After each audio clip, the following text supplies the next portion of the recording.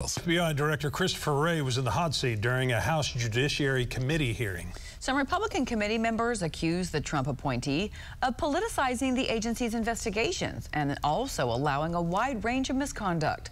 Alex Cameron was at the hearing and has more from our News on 6 Washington bureau.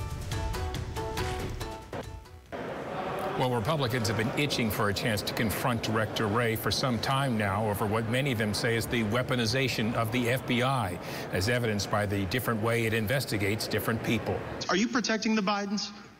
Absolutely not. Director Wray said the FBI is not guided by political considerations, but Florida's Matt Gaetz argued the case of Hunter Biden and the fact that Wray won't acknowledge it as a shakedown suggest otherwise. To the millions of people who will see this, they know it is, and your inability to acknowledge that is deeply revealing about you. Republicans also demanded Wray respond to last week's ruling by a federal judge in Louisiana who concluded the Biden administration had been forcing social media companies to take down politically disagreeable free speech, mostly conservative views. The FBI is not in the business of moderating content or causing any social media company to suppress or censor. That is not what the court has found. Democrats on the committee, for the most part, gave Wray a chance to discuss the agency in a positive light, the way agents work to take deadly drugs off the streets. Those men and women who choose to dedicate their careers, their lives really, to this kind of work and fulfilling the FBI mission